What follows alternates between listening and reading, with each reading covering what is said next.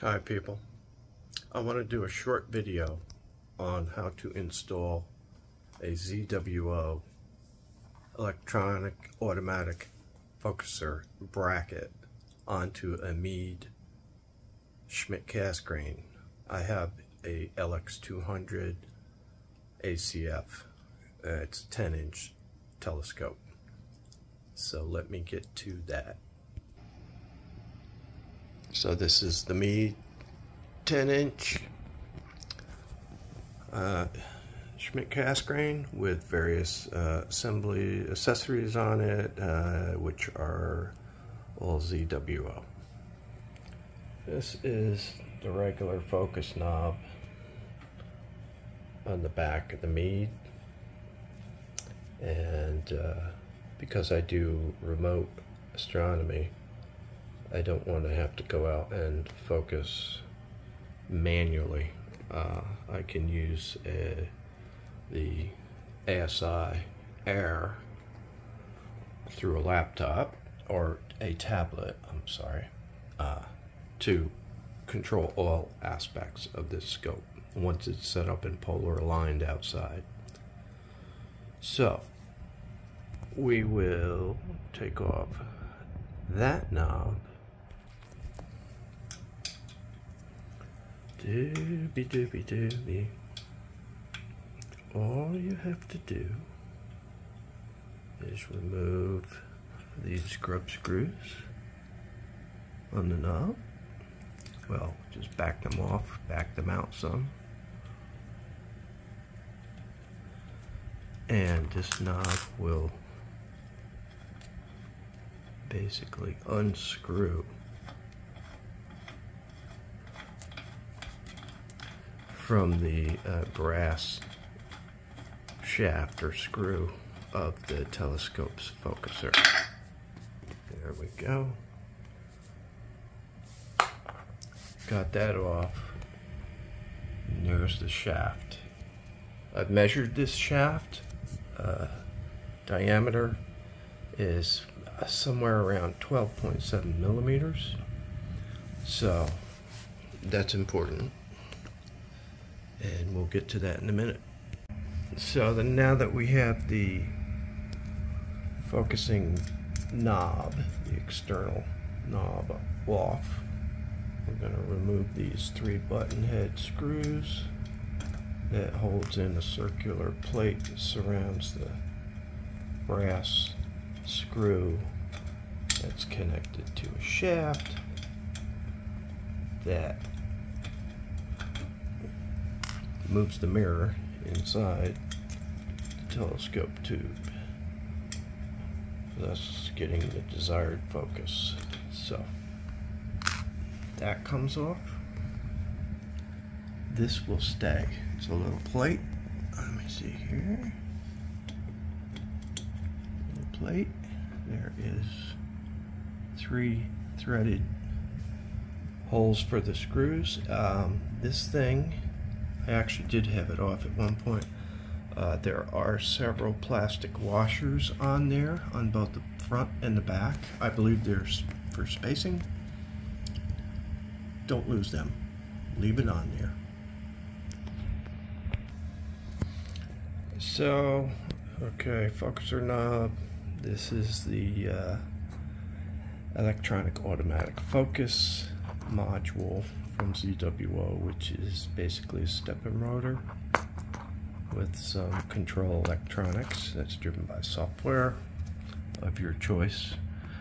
And this needs a bracket to hold it on. Originally, I had bought what's called a Buckeye Stargazer bracket, and this got me through, I don't know, at least 6 months worth of work. But it is a 3D printed assembly, and the screws started stripping out. Of course, I love to over tighten stuff too, but basically it started slipping. I tried to fix it. As you see, we've got all kinds of damage going on there, mostly self-inflicted. But anyway, this piece I don't believe it's built to last forever. So recently, when that started to give me problems, I ordered the ZWO focusing bracket. And this is for a Celestron scope, but it can be fairly easily mounted on a Meade system. That shaft is about 12.7 millimeters, and this bracket and the coil coupler that's used with it is slightly larger than that, 12.8, 12.9 millimeters, and will fit nicely over the shaft. And then of course this is all aluminum, so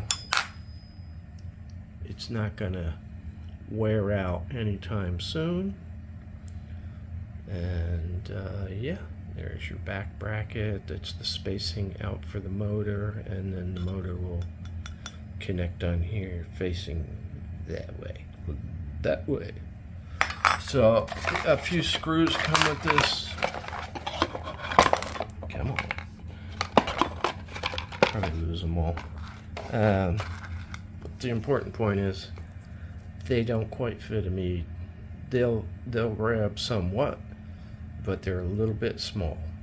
And fortunately for me, the Buckeyes Stargazer focuser bracket had screws that are the right size, so that was my solution. Basically, you have to have screws that are a little bit longer than the little button heads, and that are the right size for the holes, 3 holes that surround the focuser shaft. So what we're going to do here is mount this piece onto that assembly, and we have to get the screws through the large bored out holes in the piece, the bracket, and then through the little bracket and into the hole you see there. And I'm not going to do that with one hand, so I'll try to come back in when I have it almost assembled. Okay, I can't resist trying to do this with, oh, look at that.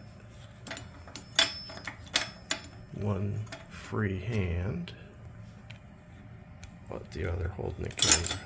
Oops. Okay. I didn't say it was a smart thing to do, I just said I couldn't resist doing it. So, but we're going to do all 3 screws up like so. So we're going to have a bracket here.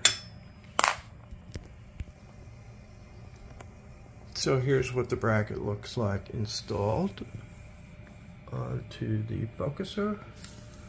We see the 3 screws are screwed in tight, and the bracket is ready for the to accept the motor and the coil. This I keep calling it coil. Coupler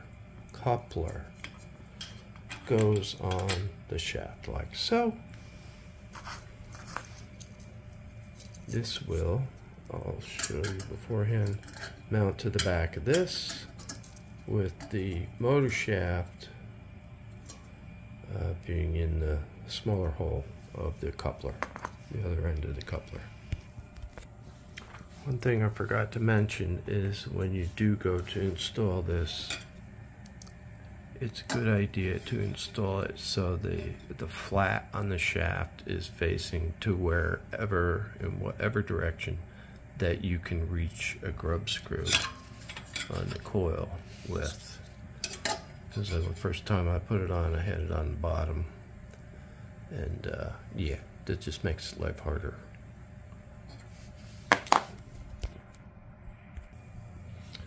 Okay, we have everything tightened up somewhat for demonstration purposes, and the coupler is somewhat aligned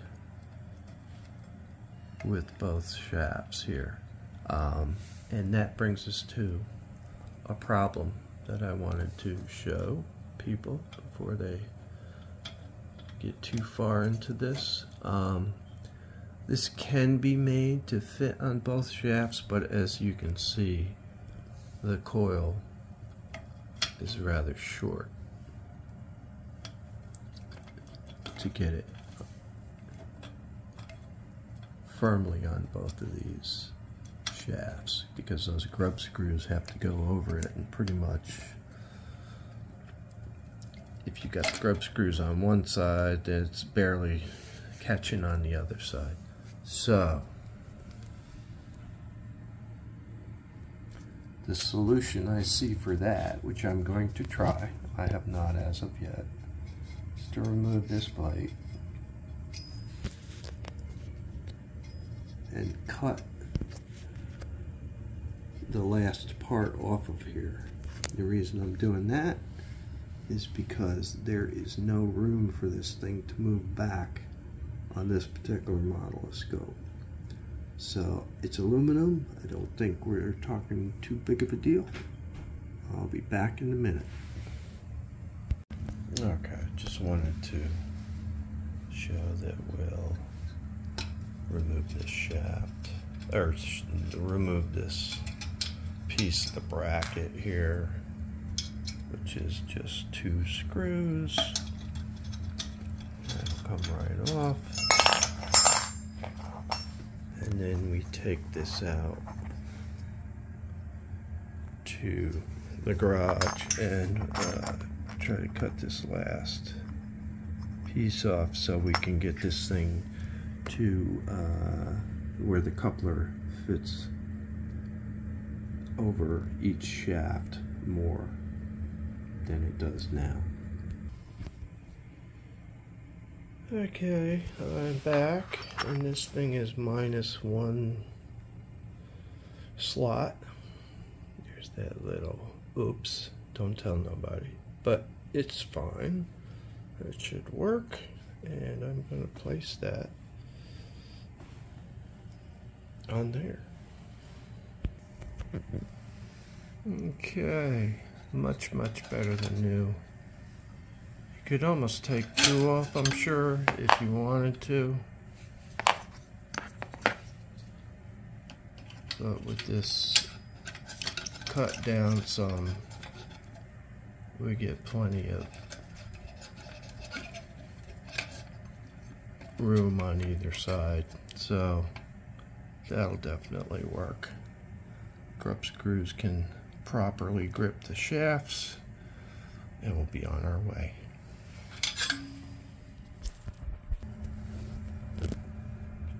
All connected, nice and tight.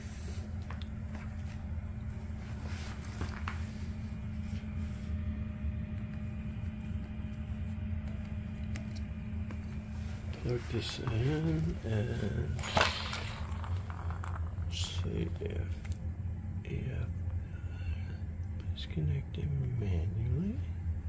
We can do that.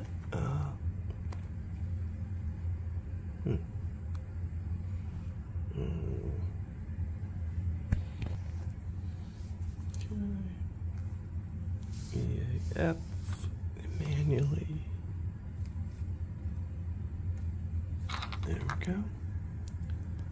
Okay, I happen to know this focus was at about 39.4 here, so we'll change this to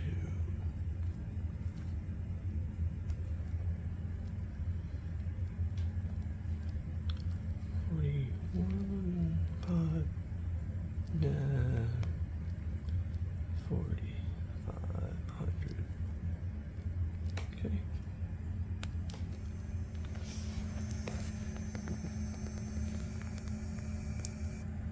So we can get the other grub screws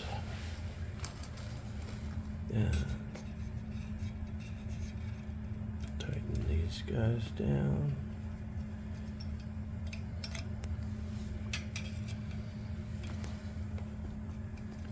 This one I had to pull a grub screw off, which is a little bit shorter from my original ZWO packet that comes with the EAF box. Comes with its own bracket and some couplers, and one of the grub screws on this was a little bit off size.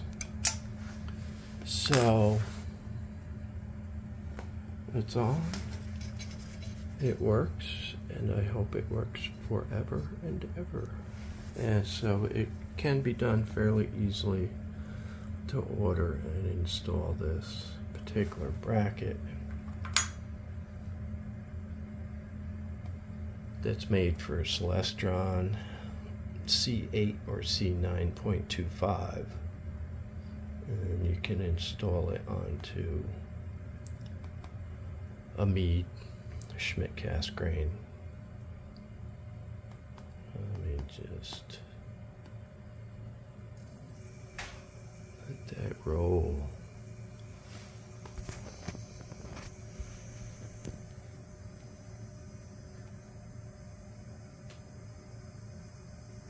Nice.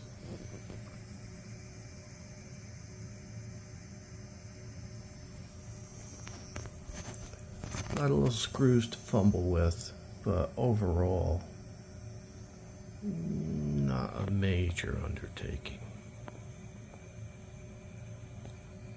And as I had said, if you wanted to, you could probably use the bracket as is, but it fits a lot more snugly, completely onto the shafts if you cut one or two of these slots off. So in my case I did one. Hope this helps, guys. Take care.